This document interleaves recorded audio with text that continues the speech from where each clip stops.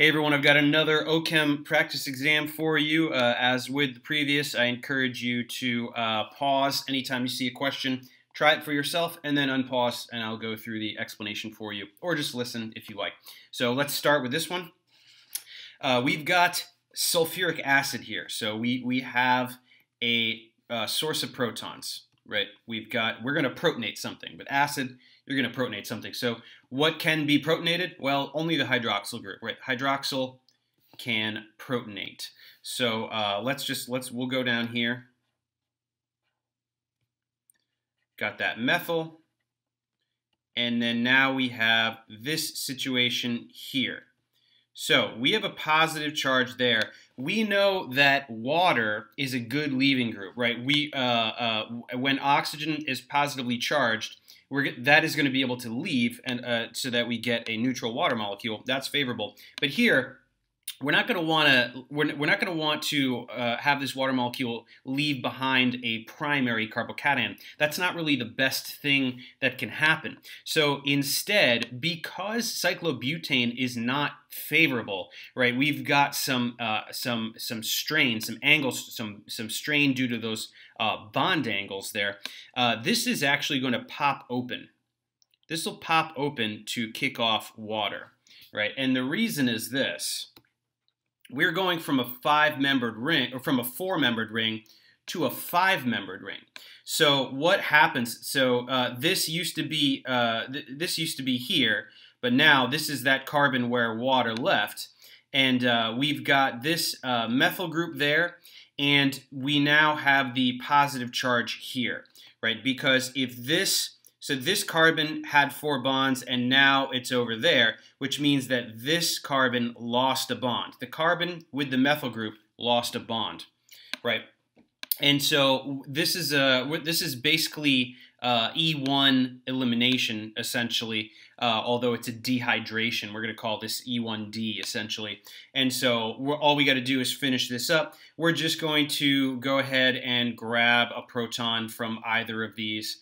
Right, if we have, let's just say water is going to do it. We've made a water molecule over here. It's presumably aqueous conditions.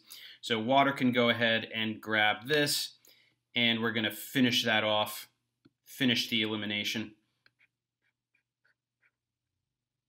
So there's our alkene product. This is now an sp2 center, so that methyl is flattened out. So certainly we have to recognize that the hydroxyl is going to get protonated, and then it was just this little bit of an interesting step where we see that the four-membered ring is going to expand to generate the five-membered ring rather than leaving the primary carbocation. That way we get a bigger ring and we get a tertiary carbocation. Then we just finish the elimination, and there we go. Okay, moving on to the next one. So we've got this alkyne, right? We've got a carbon-carbon triple bond, and we've got some conditions here. This is one of our flashcard reactions here. We have a few methods of going from an alkyne to an alkene, right? And we have to recognize those conditions. So these are some conditions of going from the alkyne to the E-alkene. Right, we have Lindlar's catalyst. That's how we get to the Z-alkene, but these are the conditions to get to the E-alkene. So let's draw this part of the molecule. And so this is the start of where the alkyne was, but now we've got an alkene, we've got an E-alkene, right? So E meaning these are now on opposite sides, this part of the chain and this methyl. Right, so we can even number them if we need to. If this sometimes the geometry gets a little confusing. So 1, 2, 3, 4, 5, 6, 7, 8. Those are not IUPAC numbers. This is just for our own sake of being able to maintain the correct number of carbons. Right, we see that once we were here, that's where that triple bond was. So it's where the double bond is now, and it's got to be E. So we recognize that these are the conditions going from an alkyne to an E-alkene. Okay, looking at this, what happens here? We've got an alcohol, and then we've got two steps here. First, we've got tosyl chloride in pyridine. So these are the conditions for tosylation. So if this looks unfamiliar, I have a tutorial on leaving group derivatives. That will be helpful here, because what happens from reaction 1 is we're just going to turn this from a hydroxyl into O-tosyl. And if we remember what the tosyl group is, we've got a benzene ring in there. It's just something that makes it turns the hydroxyl group into a good leaving group. Hydroxyl, very bad leaving group because hydroxide is unstable, it's very reactive. However, O-tosyl is a great leaving group because that oxyanion would no longer be localized on the oxygen atom. It is stabilized by resonance throughout that benzene ring in the tosyl group. And notice the retention of stereochemistry. By tosylating that hydroxyl, we do not alter the stereochemistry at that center. Then what we've got is now it's just a regular SN2, right? We cannot do SN2 on a hydroxyl group. We can do SN2 on O-tosyl because this is a great leaving group. So we've got CN-, that's a great SN2 leaving group. It's just going to come over here and do that. And then recall that SN2 involves inversion of stereochemistry because of the backside attack. It must approach 180 degrees opposite the carbon leaving group bond to access that anti-bonding orbital, which is the LUMO for that substrate. And so this is going to be our product. We tosylated to make this a good leaving group, and then we just did SN2, invert the stereochemistry, and there you have it. So that's that one. Okay, over here, all right, so we've got this substrate, and we've got ethoxide. So ethoxide looks like we're probably going to be doing some elimination here, right? This is we've got some beta branching. This is a little bit sterically hindered. We probably aren't going to want to do substitute, but whenever we do E2 on a cyclohexane derivative, we have to draw that chair conformation because we want to know what's going on, right? So let's draw that chair. So let's say that this carbon is this carbon, and we've got bromine going up, right? That wedge bond means up. And then we can go over here, we've got an ethyl group going up, and then over here, we've got a methyl group going down. So this is one chair conformation for this molecule, and it is also the chair conformation from which E2 must proceed. Why is that? If you don't recall, check out my tutorial on E2 on cyclic systems.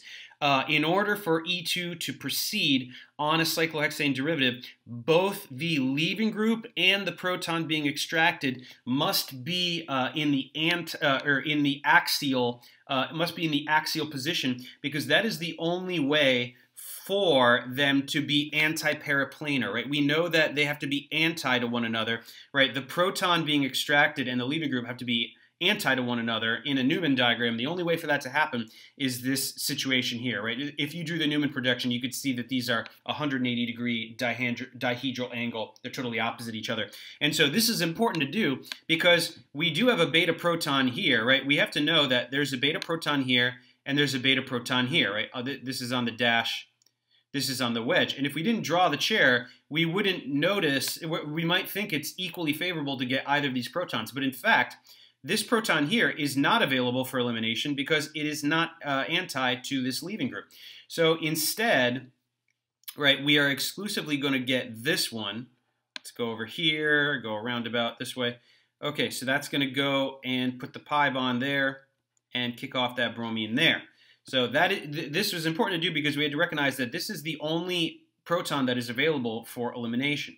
And so what are we going to get? Let's draw the molecule the way we had it originally. So what happened? We now have a pi bond here, and this is gone, right?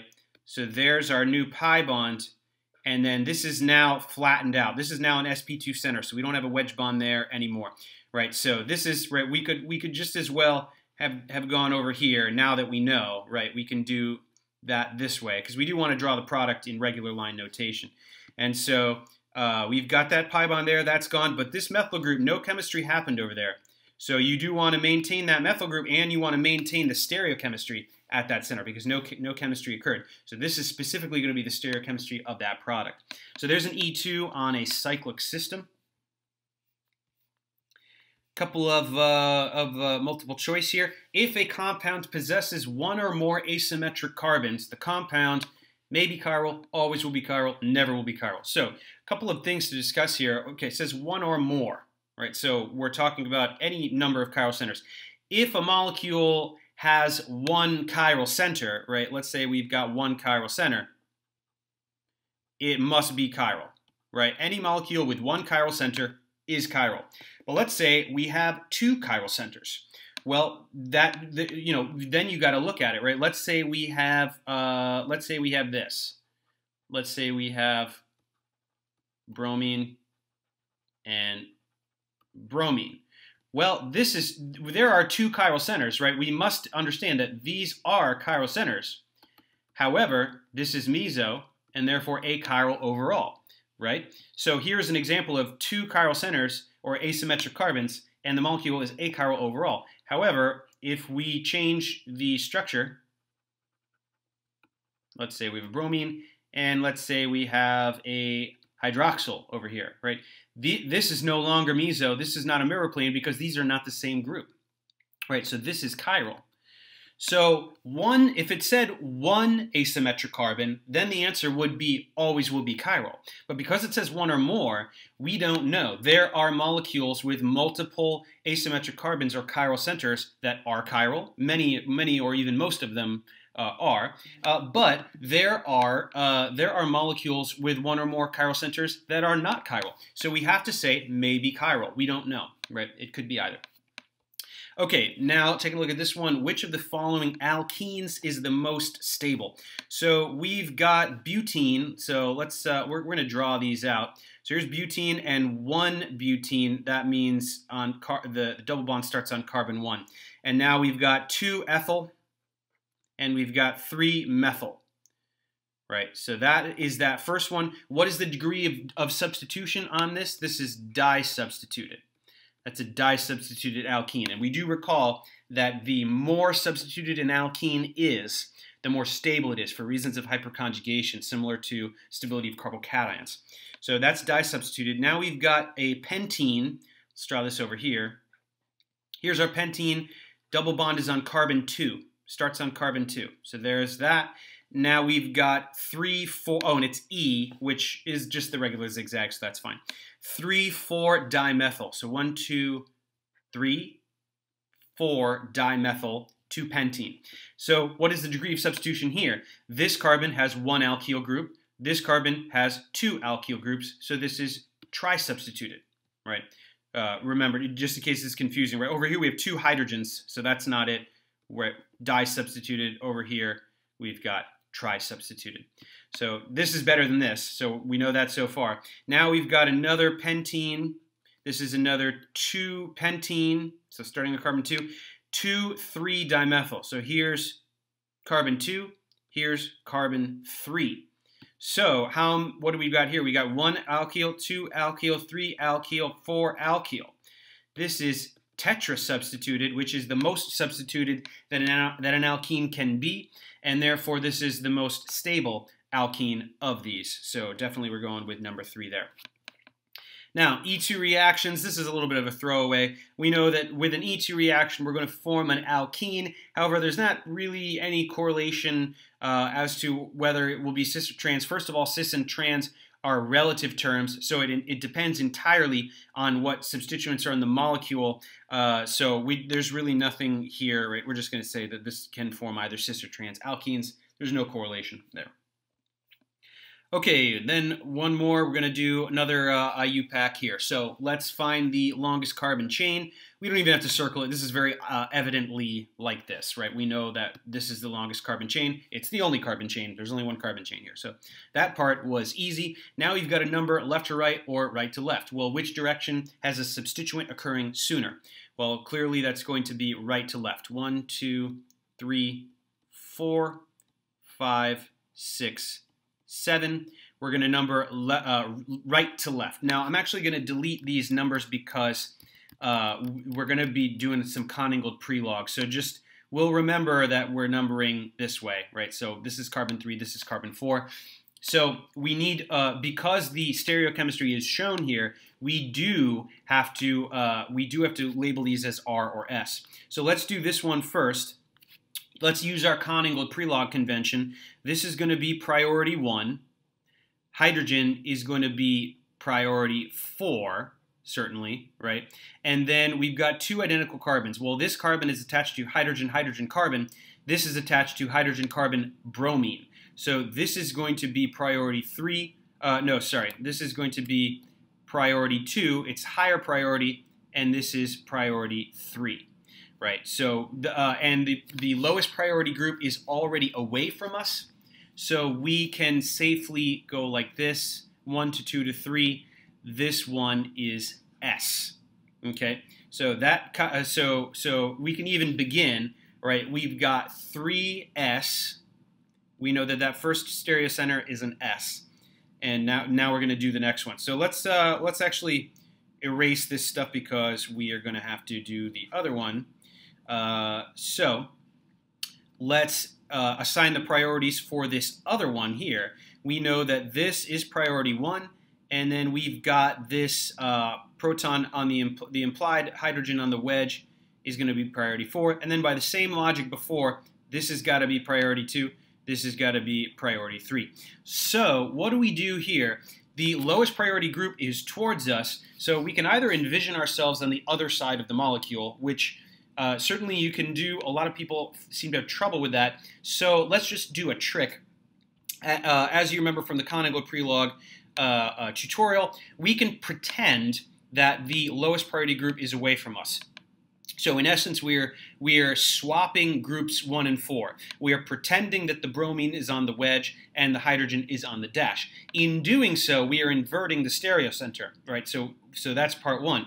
But now we pretend that it is what we want, and then we go 1 to 2 to 3, right? 1 to 2 to 3. So that looks like it is counterclockwise and therefore S, right? We are going counterclockwise. But we inverted the stereocenter in order to do that, right? So we actually have R, right? So looks like S, but we inverted the stereocenter, so we invert our answer, and so we actually have R.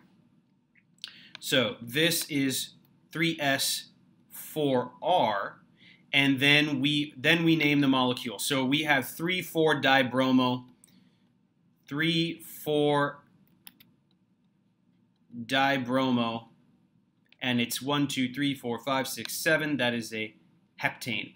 So the main part of the molecule was super easy. It was just asking us to do a couple of assign some stereochemistry as well. So that is it for exam 2. Thanks for watching, guys. Subscribe to my channel for more tutorials. Support me on Patreon so I can keep making content. And as always, feel free to email me, ProfessorDaveExplains@gmail.com.